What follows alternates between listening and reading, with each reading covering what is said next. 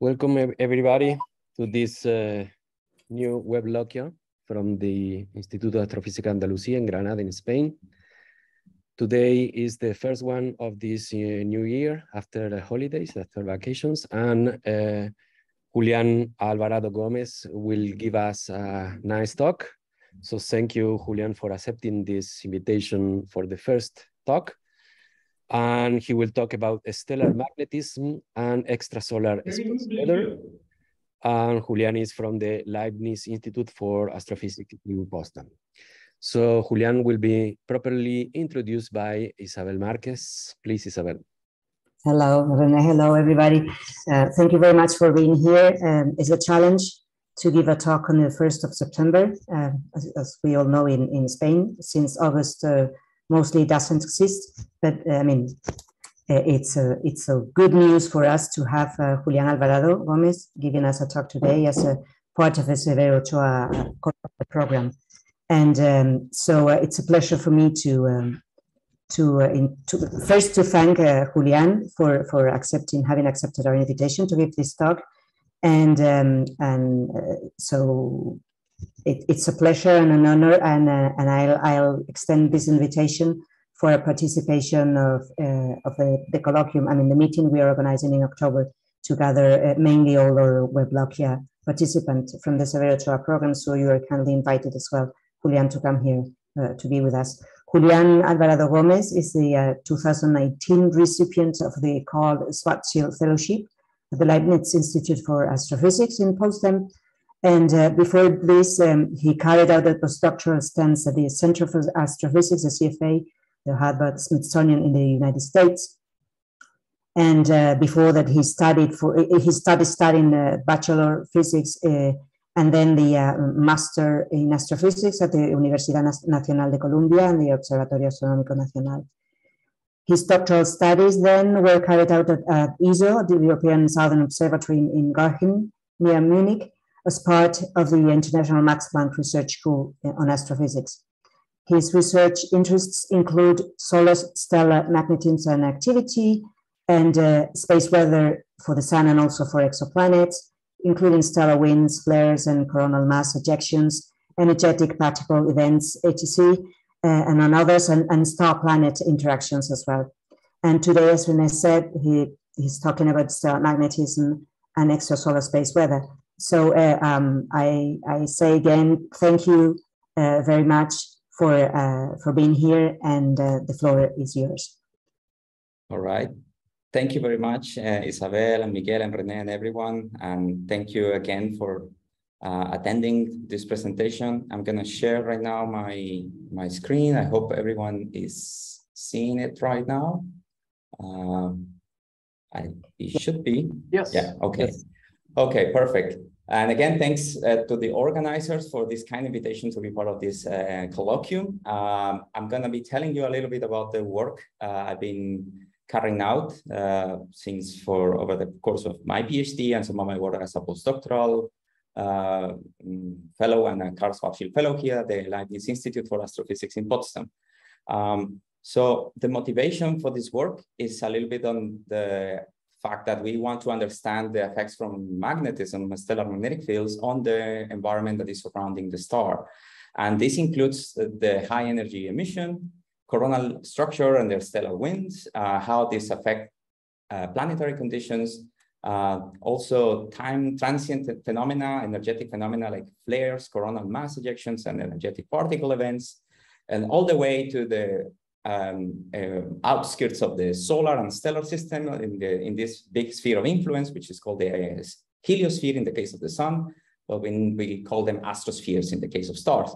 Basically, where the material from the stars, the solar wind and the stellar wind collides with the local interstellar medium. In order to do this, we perform a combination of observational techniques with detailed numerical simulations. So I'm going to be telling you a little bit about those in this talk. Part of the motivation is, of course, coming up from the exoplanet community because of the so-called concept of the habitable zone, trying to understand which conditions around other types of stars, which are not the sun, you could have planets that could perhaps sustain their atmospheres and perhaps sustain liquid water, with its eventual link to the generation of life or the existence of life.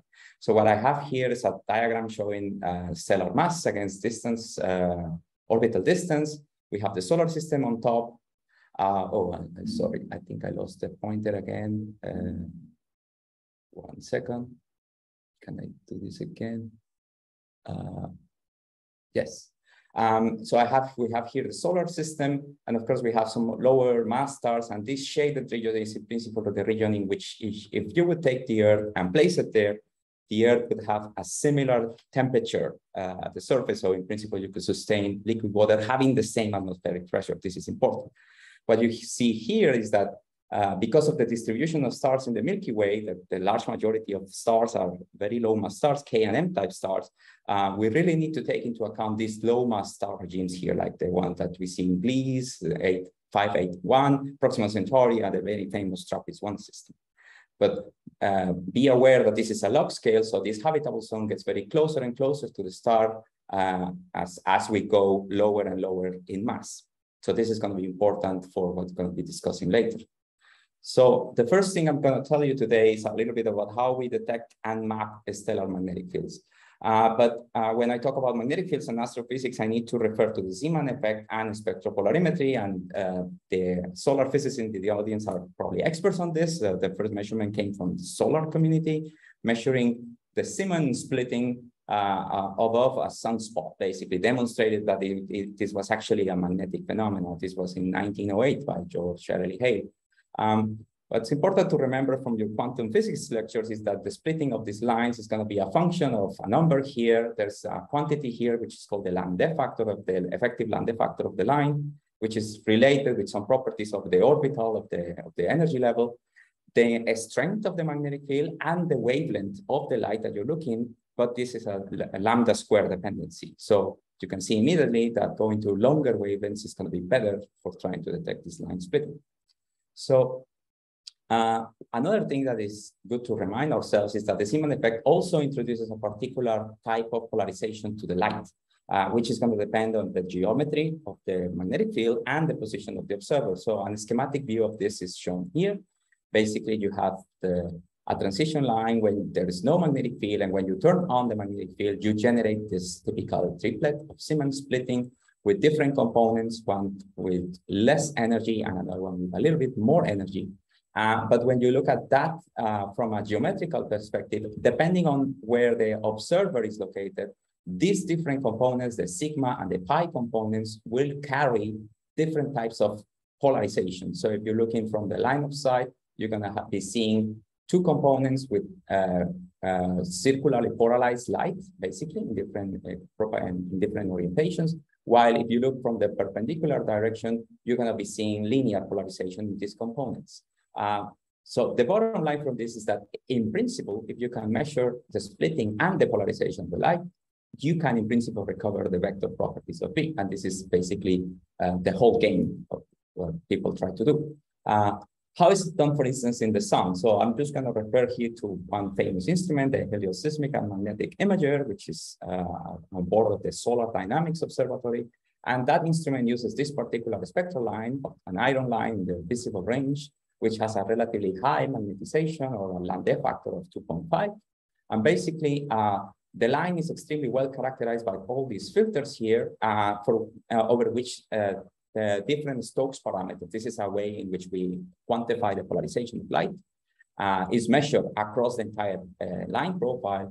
And then a spectral inversion code is used to invert these profiles and determine the magnetic field on the surface of the sun. This is a gross simplification of all the work that is going behind it.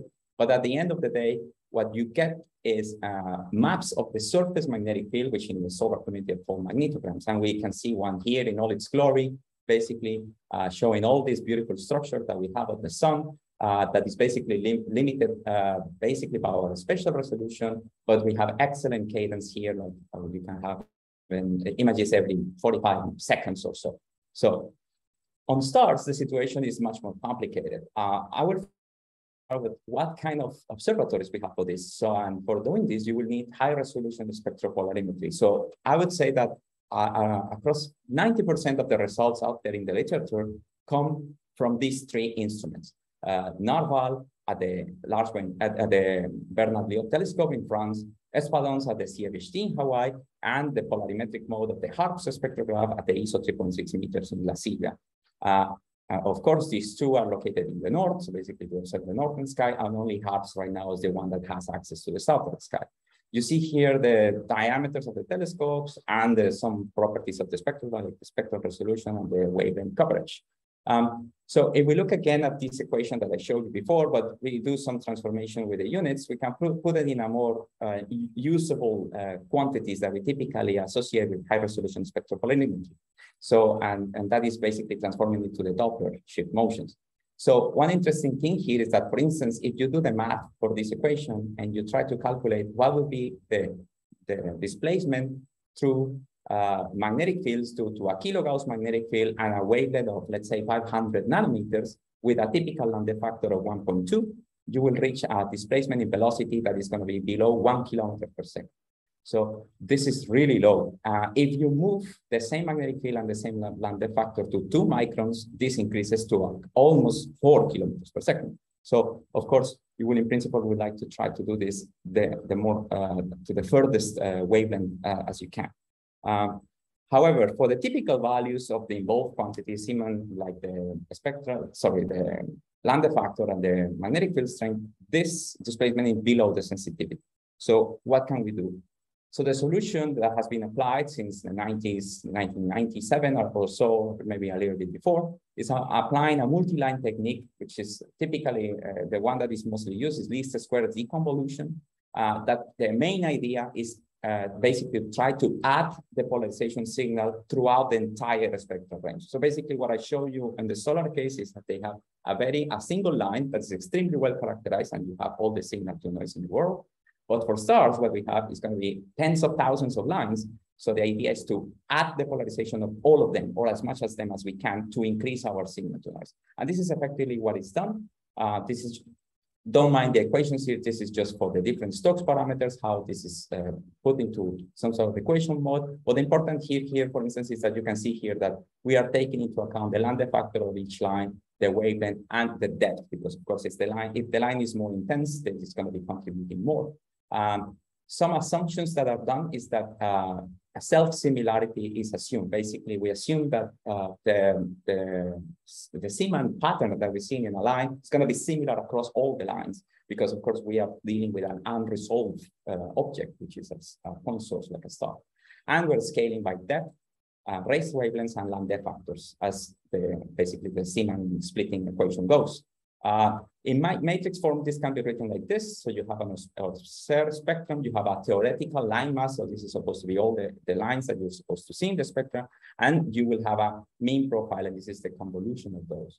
The idea of this method is try to extract the mean profile for a given line mask and for a given observed spectrum. This is what you are aiming for. And this is why it's called a least squares, because it becomes a least squares problem.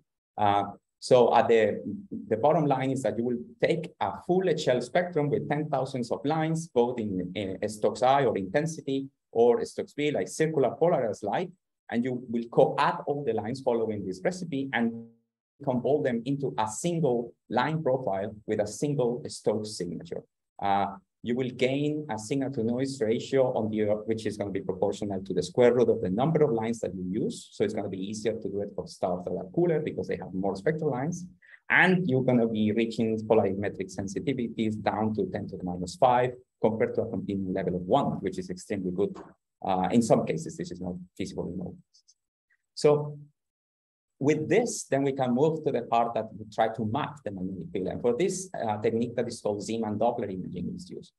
In a single sentence, Zeeman Doppler imaging is a tomographic inversion technique that tries to recover a distribution of the magnetic field from a time series of polarized radiation, and which are going to be modulated by rotation.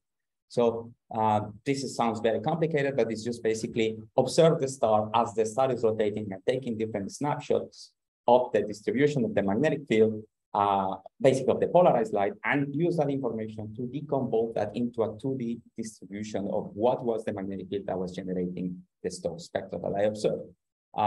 So in principle, it can recover the large-scale magnetic field structure because this, as we have unresolved observations and typically work with circular polarized light, a lot of the small-scale structure is going to be canceling out. So we typically only get like a blurred vision of what the magnetic field of the star as a whole looks like. So this animation kind of illustrates a couple of the principles behind it. For instance, of course, the longitudinal information is going to be given by the phase coverage. So the more you observe the stars rotate, you're going to have a better longitudinal resolution, let's say. The latitude of information is going to be coming from the velocity distribution. So if you have a line profile for your star and it has a spot that is located close to the pole, the Doppler motion of that spot is going to be restricted to very low velocities. So you're only going to see distortions close to the zero velocity, to the rest frame of the star. But if the spot is located to the equator, it's going to have a much larger distortion over the course of the line profile. So in principle, this difference can allow us to locate in latitude. And the interesting thing is that because the magnetic field has these interesting properties with the orientation that I tried to explain at the beginning, we can have, for instance, for a case of a completely radial field, you will have a Stokes signature that basically only grows in size as it moves in out of view, but it basically remains with the same sign. However, if the field is azimuthal or parallel to the surface, you will see that the signature is larger close to the limb and then changes sign and then becomes larger again. So in principle, with these differences, we can also disentangle what type of geometry the magnetic field of the star has. So I'm showing you here some examples, and when you do this kind of work, you kind of have to get a bit used to the cartography that people use in this. So for instance, people like to present this in maps like Mercator plots, like what you're seeing here, latitude against rotational phase or longitude, basically. And the tick marks that you see on the top is basically when over the course of the stellar rotation, the star was observed. And the field is decomposed into the radial, the azimuthal, and the meridional component. This is for a star which is psi A. These are the stellar properties here. Another example here, this is for a different perspective. It's basically called a polar flattened projection, in which you are looking over the pole of the star, which is located in the center of the image. And these concentric rings correspond to 30 degrees latitude variation. So you have here the equator of the star is this black line, and you will be seeing basically one hemisphere of the star and a little bit of the lower hemisphere. And again, the field is decomposed into the radial, the azimuthal, and the meridional field. This is for an M-type star, WX UMA, and you have the parameters here. But notice how strong the magnetic field is here. We're reaching values that approach a few kilogauss in magnitude. So we have done some of that mapping ourselves. So basically, I'm showing you a few examples of this Zeeman Doppler imaging reconstruction for these different sun-like stars, or from G and K type star. Basically, you see all the Stokes profiles that were observed, different rotational phases. This is the Epsilon Eridani, a famous star. And you can see here, for instance, when the observations are not very good, you have relatively low signal to noise. The amount of details that you can retrieve in your reconstruction is severely diminished. So you see these observations have much worse signal to noise ratio compared to these ones, have less phase coverage. So the amount of details is going to be a strong function of how many observations you have and how good the data quality is. So with that, then we have been able to construct what is kind of the landscape of how the large-scale magnetism in full meniscus looks like. And this is a famous plot in the community, which is actually called the confusiogram plot, because it has so much stuff on it and basically confuses everyone. But it's not so complicated at the end of the day. You have simply mass against rotation period of the star, and the simple sizes just represent how strong the magnetic field is. So you see the sun here, which overall, if you just basically don't think about the active regions, but basically the sun as a whole is not a very strong magnetic field. It's basically a few Gauss in magnitude, which is actually the smallest symbol in this diagram. If you keep the mass fixed, you will go to more rapidly rotating stars. And as soon as you do that, you will start to see that those symbols start to become bigger. This means that the magnetic field in those objects is growing in magnitude. So you have here a very fast rotating AB door, around half a day rotation period, has a much stronger magnetic field than the sun. And if you look at the color is telling you a little bit about the geometry of the magnetic field. If it's red, it's mostly poloidal, so connecting one pole to another. But if it's towards blue, you will have more toroidal contributions, so fields that are wrapping around some of the rotation axis of the star. This dashed line here corresponds to the theoretical limit for the fully convective M stars, which are all the ones that are here in the bottom. Here's a famous example like Proxima Centauri, which is right here. The shapes of the symbols are telling you a little bit about the axis symmetry or non-axis symmetry of the field. So if it's a more round shape, it's going to be axis symmetric. If it's more like a star shape, it's a non-axis symmetric field. So this is more or less the panorama, how things look like. And you can see immediately that these low mass stars, where the majority of stars of the Milky Way, remember the connection with exoplanets, these stars have very strong, very intense magnetic field, typically poloidal, typically axis symmetric. However, there are some exceptions. All right, so, and this is already something I mentioned, this is what we have right now, but basically, currently there are new instruments, upgrades that are all coming up, like all of them are basically observing now some refurbishment of Norval. Spirou has taken over from Espadons, is doing a lot more work on M-dwarfs. We have the Pepsi spectrograph, from which the AIP has a good participation, which actually built the polarimeter, is 8 meters class polarimeter in an 8 meter class telescope, sorry. And we also, now we have much more recently CRIORES Plus, which has been upgraded to have a polarization, polarimetric capabilities in one of the B units of the BLT. So in principle, now we are expanding a little bit. There's in principle access to more facilities to actually go to fainter objects and try to do similar work on them. So I'm going to be telling you here a little bit about some long-term variability quickly, because of course, this diagram doesn't involve one important parameter, is time. And time is, of course, something we know because magnetic fields are not static, right? If you look at the sun, you can see that, for instance, in all its glory, this type of diagram, this is called the butterfly diagram, the magnetic butterfly diagram of the sun, which is actually showing the magnetic cycle of the sun, basically, where you see the polarity flips and reverses back to the original one over a time scale of 22 years or so. Of course, if we look at different snapshots, we will see various changes in the magnetic field structure. And of course, these changes are going to carry over changes over the entire heliosphere and of course, all the planets embedded within it. So for stars, of course, since a long time ago, since the Mount Wilson HNK project, people were trying to measure this type of activity cycles on our star using things like chromospheric activity, like what I'm showing you here, the seminal paper by Sally Valiunas and collaborators, basically measuring the emission of the calcium HNK cores, which are basically in principle associated with vacuolar regions, in contrast with what you observe, a region which is basically just quiet sun. However, I would like to point out that only 5 of these systems we have some sort of a coronal X-ray counterpart for these activity cycles, because when in the sun, when you look at the activity cycle of the sun, it's very prominent in X-rays and extreme ultraviolet wavelengths, much more prominent than in calcium. So in stars, the situation is very difficult in the sense that we only have 5 stars in which we have done this in X-rays, and 3 of those systems are binaries. So this might complicate things a bit. And this is where I want to introduce this system, the iotarology, which is a G0 main sequence star, 600 million years old and rotating in a 7.7 days rotation period, which is basically the target of the Far Beyond the Sun campaign. This is an observational campaign. This is a comparison between the calcium HNK evolution of the star against long-term monitoring done with XMM Newton. And the interesting thing about the system is that this is the star with the shortest X-ray coronal activity cycle that we know of, which is on the order of 1.6 years. In the sun, this takes on the order of 11 years. So we decided to do a very intense polarimetric campaign on this, trying to map the entire magnetic field of the star over 18 different Zeeman Doppler imaging epochs. We follow it up with XMM Newton for 6 consecutive years, and we even observe it a little bit with HST to try to detect a stellar wind. I'm not going to be able to talk about all of this today. I'm just going to show you a little bit of some of the results from the magnetic field campaign.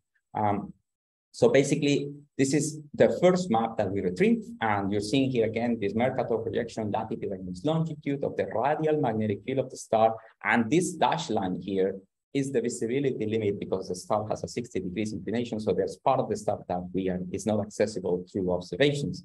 But of course, we have been following up for a long time, and you can see the evolution of the magnetic field as time progresses, and you can actually see by eye how the polarity of the magnetic field flips and returns to its original state.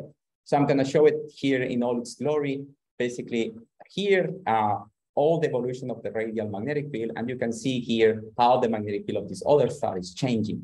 With this information, we were able to actually construct the first ever stellar magnetic butterfly diagram, which is actually very cool. This is the first diagram of its kind. So you can actually see a little bit of where the polarity of the magnetic field is taking place. Some of this, in principle, you can, it's up to interpretation, but a little bit of this movement of the large scale here towards the pole, but the cancellation occurs and the new cycle begins. And of course, this is all happening in a much faster timescale that we have on the sun. So I have here actually the evolution of this cycle over the course of these 3 years in the radial magnetic field and the azimuthal magnetic field, and how actually it might actually compares a little bit with what we know on the sun, again, for the radial and the azimuthal field. And this is in principle very interesting because the main idea behind this campaign was to actually provide more data for our understanding of the dynamo models and the magnetic field generation on the sun and other stars. Right. So now that we know a little bit how we can actually try to observe and map the magnetic fields of stars that are not the sun but other types of stars, we can try to study the space weather in those systems. And for this, we're going to be moving a little bit into the modeling regime. And for this, the work that I've been carrying out has been using the so-called space weather modeling framework, which is a collection of physics-based models that was developed by the University of Michigan and is actually used to simulate the space weather of the solar system.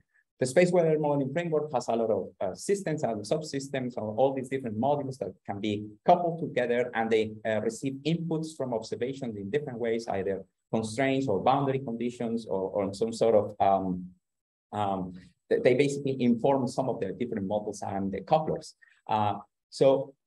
In this type of data-driven numerical simulations, this is, of course, a state-of-the-art 3D EBIST code, and it has been validated in multiple studies in the heliophysics domain. And this is very important because we of course, we are going to be sending it to start, but we first want to have some sort of control of what all these models are doing, if they are able to reproduce the sun or not, or where they might be failing, and so on and so forth. So what I'm showing you here is one of the results of one of these validation studies. What you're seeing here is a comparison of the extreme ultraviolet emission simulated by the model in different wavelengths, channels of the stereo A satellite that observes the sun, and how it compares with real observations, which are actually in the bottom panel. So as you can see here, the model to observation match is extremely good. So this is very good, so that we can have some sort of ground truth or some sort of nice reference to compare our stellar simulations to.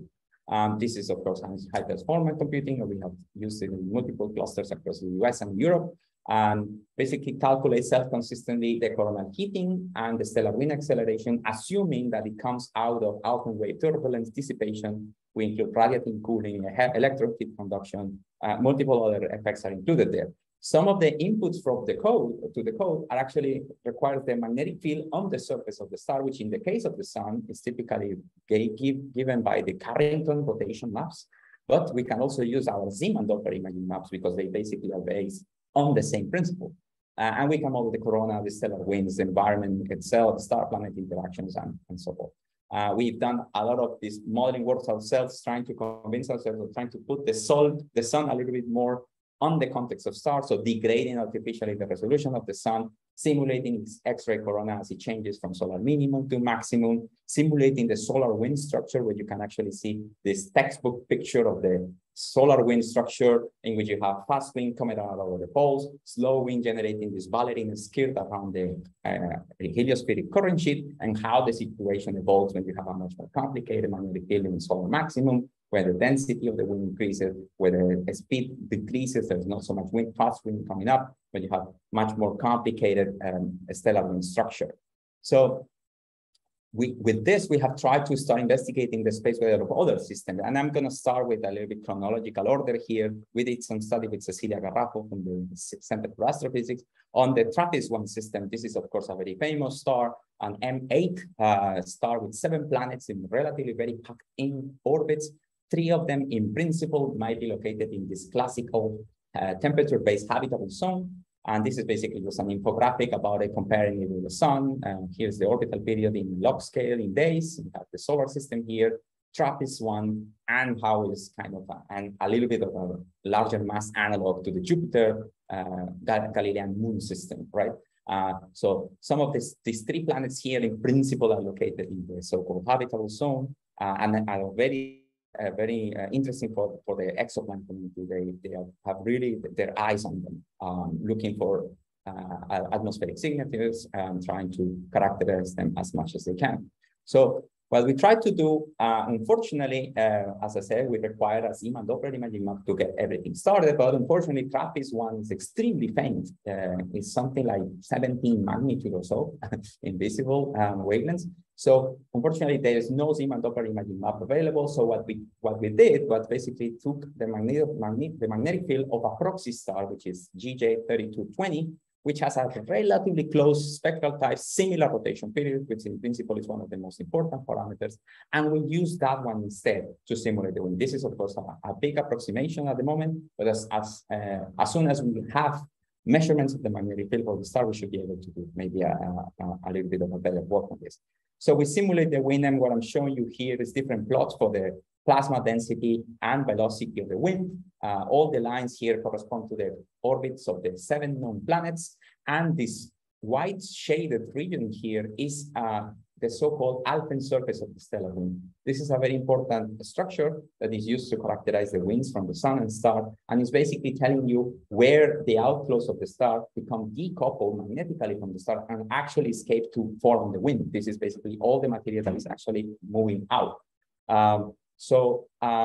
Inside the Alpine surface, we expect a very distinct and different plasma environment and different types of star-planet interactions. This is something that we don't observe in the solar system because all the planets in the solar system are beyond the Alpine surface of the solar wind, which is in principle located on the order of 7 to 10 solar radii or so. Actually, Parker Solar Probe is probably going to be providing us better constraint in that. So depending on the magnetic field of the star, maybe 4 or 6 planets might be completely embedded in the subalbenic domain of the stellar wind, which actually is going to imply that they will experience a very different type of stellar wind exoplanet interactions that we kind of observe here on our solar system. It's going to be more comparable to some of the things we actually observe on Jupiter, on the Jupiter-Io interaction, for instance. So we also did some work for Proxima Centauri. Actually, we did Proxima Centauri, but I'm just going to talk about Proxima Centauri, which actually is a super Earth that is located much further out in the system, so 1.44 astronomical units. And actually, this is one of the challenges from this work, because in order to do this, at the time we did the study, there was no information again for the magnetic field of this object. The problem with this object is it's really faint for spectropolarimetry and for detecting the magnetic fields in a consistent way. And also the rotation periods. Proxima orbits has a rotation period of 83 days or so. So this is very hard to follow the rotation of the star for very long. So what we did instead, we used the output from a dynamo-driven, a dynamo model for a fully convective star that was tailored to Proxima Centauri. This is work performed by Rakesh Yadav from Harvard. And we took the output from this simulation to perform the most comprehensive numerical simulation of the system to date. So we start from basically the stellar surface, very close to the star, the solar corona and the stellar wind acceleration domain, where basically the planet B lives, which is this line here. And actually this one, at the time of this publication, this was still a tentative inner planet, but now this planet has been confirmed by new observations. So this is another planet that is located even closer than Proxima B. And then we actually extend the simulation domain to really far out, more than 4,000 stellar radii box to actually encompass this orbit of 1.44 units, which is located here. And after that, we actually couple another model to drive a global magnetosphere model for this super Earth, making some assumption from the ionosphere and try to calculate what, for instance, what is the contribution from the stellar wind into process like the Joule heating of the energetic particles that have been deposited into this ionosphere. So if you, there are a couple of press releases out of this work, and this has been already published in Astrophysical Journal Letters. So if you're interested, you can check it out. So after this, and to finalize this talk, I'm going to be moving on to some of the work that I've been doing, trying to understand a little bit better coronal mass ejections in active stars. So for here, I'm going to start a little bit from the beginning. I'm just making sure that we are on the same page. Just remember that whenever we talk about flares and coronal mass ejections, they are not the same thing. So flares are a sudden energy release that is basically manifested in radiation across the entire electromagnetic spectrum, while a coronal mass ejection is in principle, localized release of plasma and magnetic field into the stellar wind. So flares are basically light and coronal mass ejections are plasma. However, when you look at the solar statistics, the big flares are typically accompanied by a coronal mass ejection. So the larger the flare, the higher the probability is that this flare also comes with a coronal mass ejection. And the probability is really high, it's on the order of 90% or so, maybe even higher sometimes. So this poses the question, so okay, but what happens in more active stars? Because more active stars not only have more frequent flares than the sun, but those flares are orders of magnitude more energetic. So do they have also this type of CME activity that we observe on the sun? And this question has been basically posed by people in the past. So I'm taking here a couple of diagrams from this study of Jeremy Drake and collaborators in 2015. Basically, who explore the consequences of extrapolating the solar relations from coronal mass ejection mass and kinetic energy as a function of the flare energy, and to get to the activity levels that we observe in active stars. This is precisely what I'm seeing. What I'm showing you here, this is mass and kinetic energy as a function of the X-ray fluence of the X-ray energy of the associated flare for the sun. And these lines correspond to fits to some of the bins in which this data has been arranged, basically.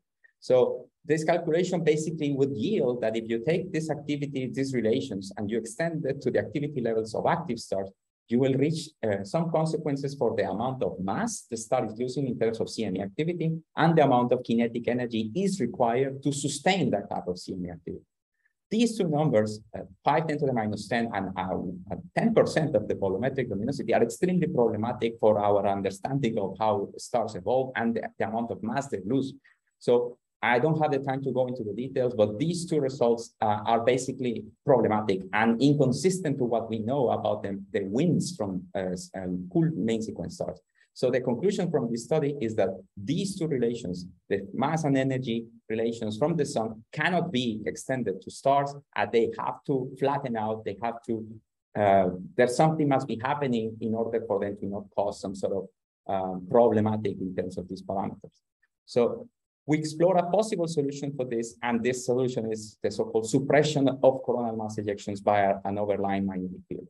And this idea actually comes from the sun, as many ideas in stellar physics, which in some cases, like for instance, this particular active region, which is a famous one, you have active regions that generate a lot of flare activity. Like here, this active region generated more than 30 M-class flares, 6 X-class flares, but only one of these flares, are actually a minor one, generated a coronal mass ejection. All the others were only flares, but no CME. This is the so-called flare-rich CME poor active region. The explanation, or one of the explanations for this, is that in this particular magnetic field configuration, you have this very strong magnetic field of negative polarity here and a very strong positive polarity on the other side, basically caging the polarity inversion line with the reconnection occurs. And this magnetic cage is actually preventing the plasma from leaving. So you're suppressing the plasma motion by this very strong magnetic field of few kilogauss in magnitude. The light is able to escape, but the plasma is not. So in principle, as I already showed you, that stellar observations are already telling us that the large-scale field of these stars, the large-scale magnetic field, is much stronger than the solar one. So perhaps this large-scale field can provide the required confinement conditions that would explain and would solve this problem with extending the CME activity to stars. And of course, if you look at dynamo simulations for guidance, those dynamo simulations will also tell you that fully convective stars, like the ones that here in this region of the diagram, will host magnetic fields that can reach several kilogauss in magnitude locally, but also globally. So those types of magnetic field strengths are probably enough to provide the required suppression conditions. So we decided to test this using three-dimensional coronal mass ejection simulation using flux rope erosion models. And for this, we're basically going to use a twisted flux rope starting from one of our alpha wave solar stellar simulations. The interesting thing about this model is, again, as typically we try to do, is this model has been tried to validate against solar CME observations. This is a study by Mang Jing and collaborators, and this is from their paper, and this is a press release out of that paper, basically comparing a little bit what the model predicts in terms of coronagraph images against some solar satellite observations of the same event. So we decided to take the parameters of this calibration study, which is very well understood, but we applied it to a more younger sun in the sense of we artificially increase the main dipole field of the sun by a factor of getting it out to 75. The original one from the sun is on the order of 2 to 3 Gauss maybe. So we increased it by a few factors just to make it a little bit stronger. And then, of course, we run a series of numerical simulations. We follow them in time and we try to characterize all of them. So indeed, we were able to confine coronal mass ejection. So this example shows an eruption that would have an equivalent amount of reconnective flux comparable to a X-class flare of 5, X5 in the GOES classification. As you can see here, the plasma is restricted to basically stay within the low corona and is not able to go. This, and this is basically what I just said. The same coronal mass ejection erupting on the sun will look something like this, and it will generate a very big transient in the CME with a 2,000 to 3,000 kilometers per second speed. I encourage you, if you're interested, you can also look at this recent paper where they actually also look at this problem of the suppression or with the presence of a large scale field, how it basically affects some of the instabilities that are required to make coronal mass ejections happening. So you can actually see it in this paper. So some of our results also indicate that both the mass and the CME speed. So we have here the different simulations. The confined ones are the red points, and the escaping coronal mass ejections are the blue ones. As you can see here, this is a relation between mass, and this is just a number that is quantifying how strong the eruption is, and there is some sort of equivalence to put it in terms of the flare observables, but this is, of course, very tricky to do. So if you want the details, you should read our publication. I'm also including here 2 historical solar events, the famous Carrington event, and another event, a 775 AD event discovering drill rings. As you can see here, the masses of the eruptions are not so much affected. However, against observational relations that you can try to measure for the sun. And the same here we have for the CME speed, but all of our events show speeds that are significantly decreased with respect to the expectation for solar events. So the large-scale magnetic field slow down all the CMEs, and this, of course, makes them much less energetic than expected. So these predictions, and this is the interesting thing, that these predictions are actually consistent to what the very few information we have for the stellar CME so far, which is what I'm going to show you here. So until very recently, there were no definitive detection of the stellar CMEs, which is actually puzzling, right? Because in principle, you see all this flaring activity from stars, and people have been looking for CME activity, but so far there has been no luck. And this is just some of the publications that have tried to look very carefully for them, and they haven't been able to find them. There's a paper by Sofia Moshko and collaborators trying to show a compilation of historical stellar CME candidates, which is where I'm taking these plots from. This is again showing CME mass and CME kinetic energy. And you have all the gray points here are the solar values, basically, that I showed before. And the red line is a fit to this, again, to these points and extrapolation. And you have some other equivalences for the dashed line. For instance, this is parity between the flare energy and the kinetic energy of the CME. You can see here in green, all the points that correspond to stars. And in colors, you see some historical solar events, very big events, like Hurricane Carrington event and some other events have been reported in the literature.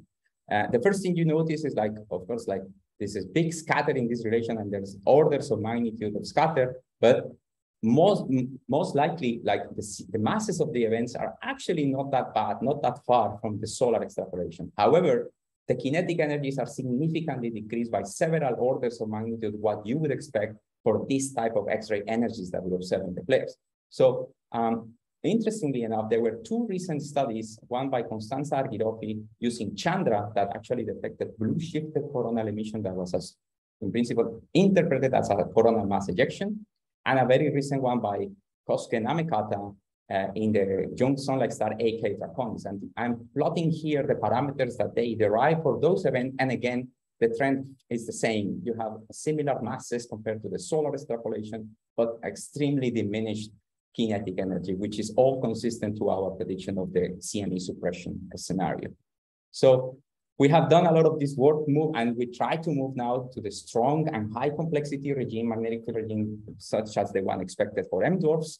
So we are taking prediction from dynamo models tailored to these types of stars, and we are using it to drive our flux drop eruption models and try to put this into the background magnetic fields that are actually consistent with observations using polarimetry or just CMAP broadening measurements from a spectroscopy. The idea that we had is to try to explore this CME magnetic confinement spectrum. So this is from a different study in which now we have a single coronal mass ejection erupting, but we are changing the background magnetic field. So sometimes we can have weak confinement by the magnetic field. So you will have just a kind of regular coronal mass ejection blowing out. In a case in which the magnetic field is a little bit stronger, and then the CME is going to have a harder time escaping, but eventually it will do it. It will just get fragmented in the process. So some of the material will remain and some of the material will be able to escape. And in cases in which the confinement is strong enough that pretty much none of the material escapes, and this is a fully confined coronal mass ejection event. And the idea is to evaluate how the corona of the star looks like across these different scenarios. So I'm going to go quickly here because I'm running out of time. So I'm going to show here the weak CME confinement scenario.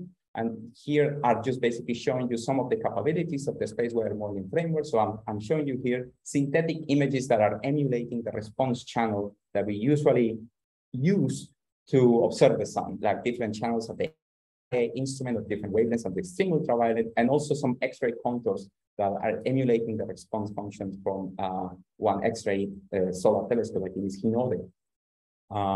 So as you can see here, we have in this case, like this darkening of some regions, which is going to be associated with these dimming features that we sometimes observe in coronal mass ejections on the sun. But interestingly enough, this type of weakly confined CME event generates this flare-like profile in X-rays that is actually being powered up by magnetic compression of the plasma, not by magnetic reconnection. And this is actually very interesting. This is a prediction that we are doing out of our models, that in principle, we should observe a lot of this flare-like activity in stars that have some sort of suppression of CMEs going on. And of course, you see here the different light curves and how the different light profiles evolve as a function of time. And in the bottom panels, what I'm showing you here is the expected Doppler shift signatures that we should be seeing in some of these lines. So I'm going to skip these two slides just because I'm going to be close to the 45 minutes. But if you have any more questions about the other events, I can tell you. I just want to finalize here with a little bit on the type 2 radio bursts, because these are in principle another way of trying to detect coronal mass ejections. They are indicative of an MHD shock that is taking place because the CME is moving faster than the local Alpine speed. It's a normal shock condition, but in this case, for a magnetized medium, the speed of reference is the Alpine speed. So they have a very strong connection with solar energetic particle events. And typically they look something like this, just a frequency drift in a radio spectrum, basically from high to low frequencies, and showing lighting up the fundamental and the harmonic plasma frequencies. Again, what I said before, this is interesting because this is expected to happen when the coronal mass ejection speed is larger than the local Alpine speed, basically. And this is what I'm showing you here. This is a map of the Alpine speed in the plane of the sky for the sun. And this is just an example of a CME taken out of this paper, which they trace the speed of the CME and the appearance of the type 2 burst. And basically, it's basically happening when the CME becomes super alpenic. Interestingly enough, the statistic of the sun indicates that these shocks and this emission comes relatively close to the sun. Relatively close is on the order of few stellar radii, very close, 1.5 to 2.5 stellar radii of height, basically. And this is important because the frequency of the type 2 radio bursts and its intensity too is a function of the ambient density. So the closer you are to the star, basically the higher the frequency is going to be, and also it's going to be stronger the emission. However, I already told you that due to magnetic suppression, stellar CMEs are slower. So this means that they become super alpenic much farther out.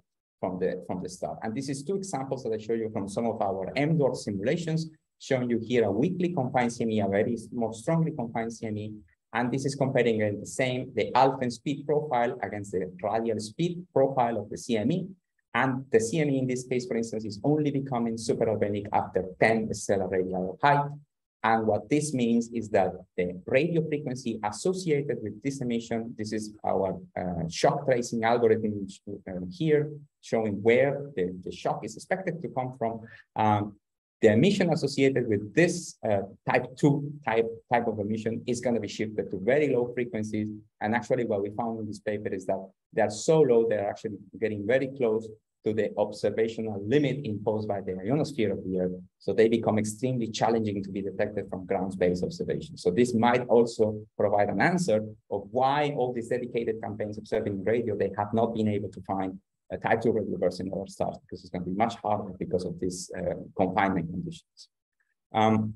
So I don't have enough time. I think I'm running out of time, but I'm just going to leave you with this particular slide, which is advertising a little bit our most recent work, which has been trying to investigate the space weather in this famous AU-MIX system. AU-MIX is a very famous star, has been observed multiple times as a very beautiful debris disk. They're resolved by HST observation, but very, very interestingly, very recently, 2 transiting Neptune-sized planets were discovered. And because this star is very young, these planets are actually prime targets for trying to study this process of the atmospheric escape, the erosion by the activity and stellar wind and high energy emission from the host star, because this particular star is extremely active. You can see here the NASA poster of this particular discovery paper, that these poor planets are going to be embedded in these flares of fury out of AU-MIX, which is actually a very interesting flare star. It flares a lot, has extremely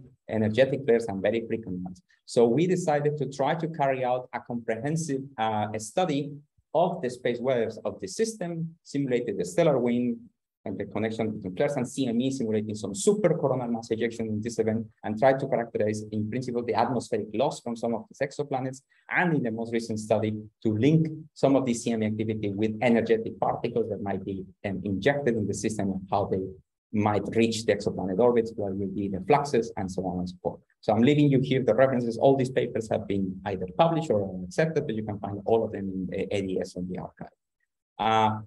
I will finalize here. I will leave here my concluding remarks, and I would just say that nowadays it's possible to try to study the properties of magnetic fields in other stars that are not the sun. And the wide parameter space that the stellar astrophysics offers is fundamental to try to understand actually how everything works. Of course, solar observations are never going to be challenged by any of the stellar observations in terms of completeness, quality, temporal, or spatial resolution. However, you cannot change the parameter space of the sun. It's just the sun is fixed. So you want to see how the parameters change and how they affect things. You need to look at the stars. If you want to study activity, and in any context, either for radial velocity characterization or atmospheric characterization of exoplanet and how activity influences those measurements, you need also some knowledge of the magnetic field, because the magnetic field is actually the driver of this activity. So again, in the context of exoplanet atmospheric characterization, the space weather needs to be taken into account, because these planets are not evolving in vacuum. Of course, you have all the corona activity, stellar winds, flares, coronal mass ejections, and so on and so forth. We have also been pushing out this magnetic suppression scenario as a viable mechanism to solve these problems that we have with the flare CME association. And so far, everything is consistent to what we predicted back in 2018. And this has very strong consequences for the expected signatures and detection of these events, for instance, in the case of radio quiet scenes. We have extended this mechanism for M-dwarfs, and things seem to be working. And of course, this has critical effects to these very close-in exoplanets around these low mass stars. And this type of CME confinement, our simulations predict that it's going to induce a lot of activity in the corona that should be in principle observable with a next generation high energy astrophysical instrument. So I think that would be all. And sorry for the 5-minute extra time, but thank you very much for your attention. I would be happy to take any questions. Thank you very much, Julián. Very nice, interesting, and also interdisciplinary talk. So now the talk is open for a question, and Miguel Pérez Torres, please, you can manage the questions. Okay, so thanks a lot, Julián. Very nice talk, very comprehensive, and yeah, I'm sure the audience will have questions. So let me just check. No, I don't see any hands raised so far. Let me just warm up question. And most of these flares are accompanied by coronal mass ejection, but sometimes that's not the case. And I'm wondering, is there observationally, I mean, beyond what you showed, somehow, I mean, I in particular, I'm interested in the radio observations that could maybe tell apart what is a flare from a CME or maybe other phenomena. So is this anything that, I mean, how do you, from observations, can maybe exclude, or can you try to exclude what is a flare not accompanied by a CME, or just the other way around, maybe a confirmation that this is a CME? So this is a good question in the sense of, unfortunately, the situation in the radio regime so far has been that so I would say that, and probably the solar physicists in the audience might correct me if I'm wrong, but from the different types of radioactivity observed in the sun, only type 2 radio bursts you can typically associate unequivocally, to some extent, to CME activity.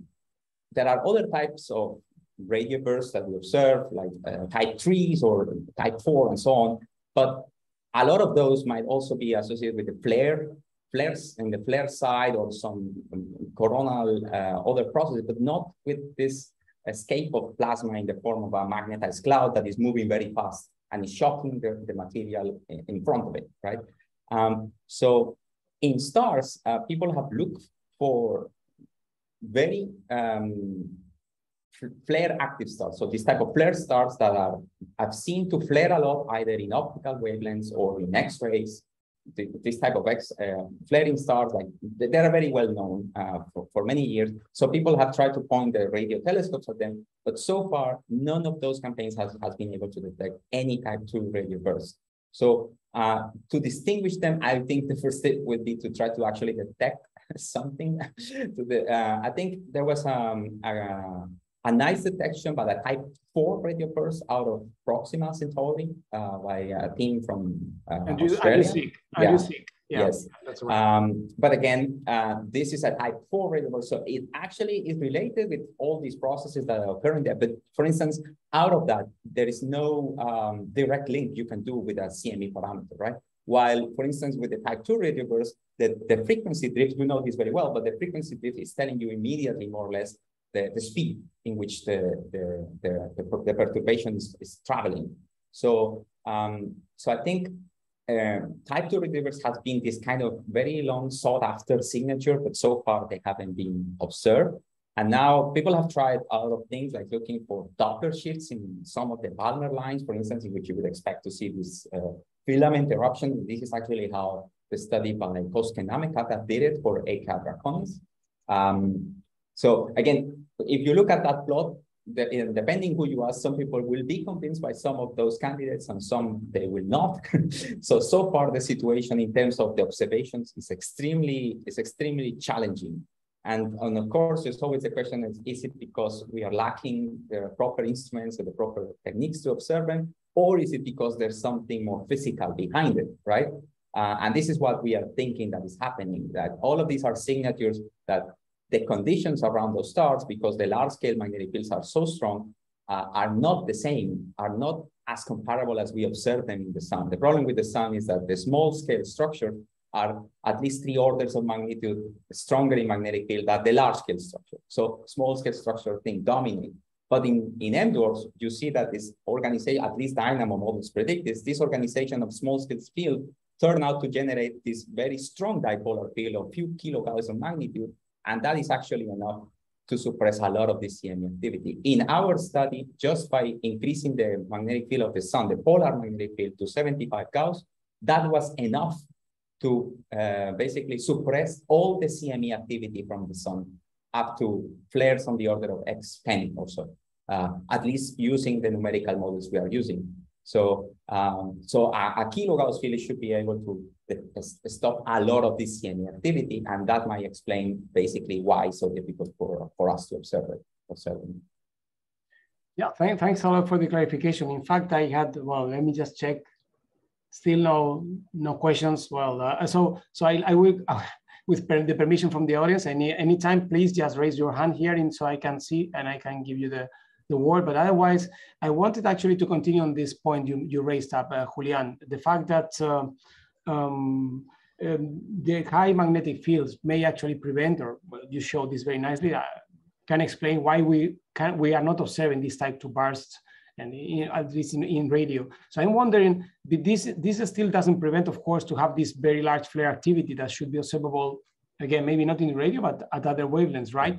Mm-hmm. So which is then maybe here again, I mean, we are having some kind of a hard time from the radio perspective to convince sometimes that, well, maybe what you are looking at in some cases like Proxima is due to star-planet interaction rather than just, flaring activity. And maybe but of course Proxima is not, it hasn't this tremendously huge, more than kilogauss magnetic field, but still, it can range from 200 to 600. So I wonder, well, maybe this could also prevent the appearance of CMEs. That could be one problem less in terms of misunderstanding whether we are dealing with a star-planet interaction from the radiation we see. But of course, if we can still have a lot of flares that are not related to star-planet interaction, that of course is an issue we have to handle. So, is there any suggestion again from your side? Maybe I don't know campaigns that are also simultaneous at other wavelengths. You show a very nice figure where you show that many of these flares were accompanied by a coronal mass ejection, but one of them didn't have this coronal mass ejection. So how was the other way around? So where's the other way around? Sorry. Yes. So all the flares that I show were they had no coronal mass ejection, except but only that one, exactly. So, and this is actually a very good example of, in principle, this mechanism in principle already working on the sun. It's just that in the sun, the way we think is happening is because of the same small scale structure. It just happened to have like this particular dipolar, very strong dipolar field, this active region, that is the one that is in principle generating this suppression. But for stars, we think that the large scale dipole might be enough to do it. So of course, you're going to have perhaps similar type of small scale structures in terms of active regions, perhaps with higher filling factors in other stars, so many more active regions over the surface of the star. But the large scale magnetic field might be strong enough that we don't really need to know the details of that small scale structure, because we cannot observe it in stars. What we can get some handle on is this large scale structure through Zeeman Doppler imaging and spectropolarimetry. But those magnetic field values are already large enough to provide some sort of what we would need. And of course, because it's the main dipolar field of the entire star as a whole, this is actually the field component that survives the most in distance, because all the other components decay faster. The dipole is the one that decays slower. So this is the one that is going to matter the most. So as long as the dipole field is strong, there's probably going to be strong suppression. In some of our recent works, we're also seeing that there's a lot more going on here. Like everything I've said is kind of associated with a dipole field, which is aligned with the rotation axis of the star, which we think is okay. It's a good approximation. But in many stars, we see misalignments between these fields. So those cases will introduce additional degrees of freedom, in which perhaps we've seen that in some of our simulations. The same coronal mass ejection is suppressed in a given magnetic field configuration, but if you just tilt the magnetic field a little bit, you might be able to actually get the CME to escape. But of course, all these type of studies require a lot of numerical simulation time, and they're very time consuming to do. So a lot of this has been, still under development, let's say. In terms of your question for the observation, I think the way to go is this multi-wavelength observations. Is the only way to try to convince yourself that whatever signature you're seeing is not being introduced by some sort of other artifact and whatnot. So one thing that we actually saw in the AUMIC paper that I recently published, but I didn't have the time to talk here, is that there are recent claims of people, as you said, that are trying to detect this radio emission that is in principle going to be associated with this electron, cyclotron, maser radiation from star-planet interactions, in which basically you have this Io Jupiter equivalent to other systems to some extent. So the interesting thing about that is, in order for this mechanism to work, the planet needs to be within a subalbenic domain, right? So this is in principle the condition for this to happen. But one interesting thing we saw is that when you have a coronal mass ejection that arrives to a planet that is in that condition, it actually changes the local condition temporarily to a superalbenic regime, because the CME is moving so fast, it's carrying so much dense material that the local alpine speed at the planet orbit changes. So if, now this is a big if, because all of this is theoretical, but if this system is generating this star-planet interaction in radio and a CME arrives, the radio signature is gonna disappear. It's actually generate a dimming in radio, which is counterintuitive because you always think like, well, the CME arrives and then you light up in radio, everything. But in this case, because it's basically shutting down this connection between magnetic field lines between the star and the planet, this type of emission will be shut off, and we will in principle see a dimming of this radio star-planet interaction emission. Again, the both things that I'm talking here are extremely exciting, but unfortunately, none of them have yet been detected like with clarity, right? Neither the star-planet interaction emission, there were some claims back in Cursor, some in principle tentative first detection, but I don't know, I'm not very convinced. And the CME part either. So again, it's just and we are in a regime right now in which models are actually telling us a lot what we could or could not perhaps see, but observations are the ones that probably need to find very clever ways to try to measure these things. Yeah. Okay, thank you very much for this. For this explanation. Yeah, so I don't see that there are any other questions, and you know, I could go on and on, but I think I also chat a bit with you when we met in Toulouse. So you know, a number of questions were already faced by then. So I look forward to meeting you. I think next October 18th. Yes, I will try my best to attend in person. It would be absolutely great. This Erosion meeting would be nice, and I think it will be plenty of time to talk and maybe to enjoy a beer together. That would be nice. Okay. Sure so I don't know, from my side, I mean, I don't see anyone else asking. I told you, Julián, the 1st of September is a bit that's tough. okay. It's okay.